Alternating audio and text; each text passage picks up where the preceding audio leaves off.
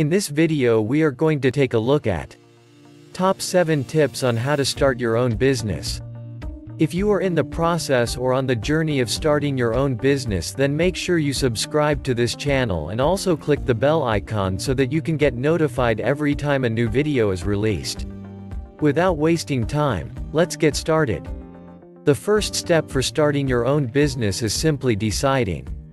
Number 1. What business to start? Now, I know this might seem incredibly obvious if you've already made the decision, but there are a lot of people out there who want to start their own business but they can't move forward if they haven't made this decision yet. Personally, I had a lot of ideas and I really had a hard time narrowing down what business I wanted to start, so that was my biggest problem. I tried to start a few businesses at once and that really didn't go down well. Building a business can be a full-time job. It's a big project even just doing one, and if you try to build multiple businesses at the same time, you're just kind of setting yourself up for failure.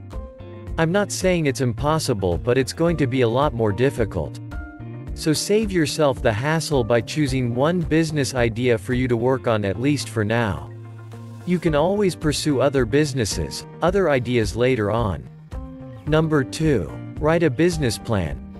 This doesn't have to be a long-page document describing absolutely everything about your business and everything you're going to do in the future.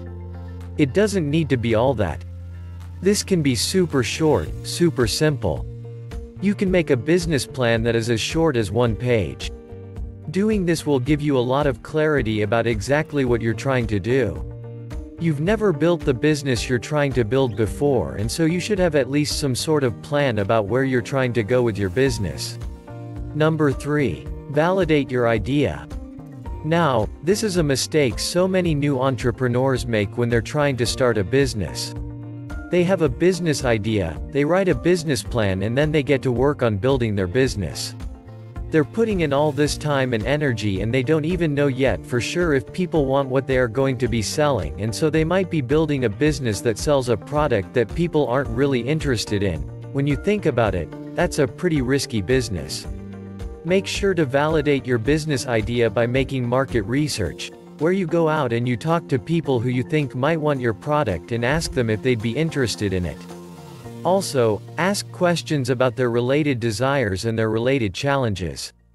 Number 4. Set up shop. If you're running an online business, what this means is, you're going to create your website. A website, it's not absolutely required, but it's going to make the running and the building of your business a lot easier. So I really would recommend that you set up a website.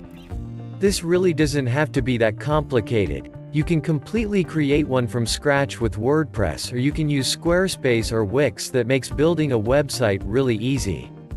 Number 5. Set up your finances. Find a way to keep the money meant for your business completely separate from your personal money, and also to keep your business money organized. If you do this, you will be able to see where your money is going and coming from a lot more easily. Number 6. Build a sales funnel. That means you're going to take your product to the masses and start generating a lot more sales, so in order to do this, you're going to need to figure out a good way to get traffic. This could be just ranking your website on Google, or it could be making content like blog posts or YouTube videos, or using social media marketing, or using paid advertising. There are lots of different options to choose from, but you must have some way to consistently get traffic and visibility so that people find out you exist, and then you need a process that takes that visibility and turns it into sales. This is called a sales funnel. Number 7. Consider outsourcing. You might consider outsourcing some small tasks in your business to freelancers who are working part-time. This will help to get some things off your plate so that you can use your time and energy to really build the business and do the aspects of building the business that only you can do. So that's it for this video. Hope you guys found it extremely helpful. Make sure to hit that like button and also subscribe to our channel if you want to see more. Thank you, and I'll see you guys in the next video.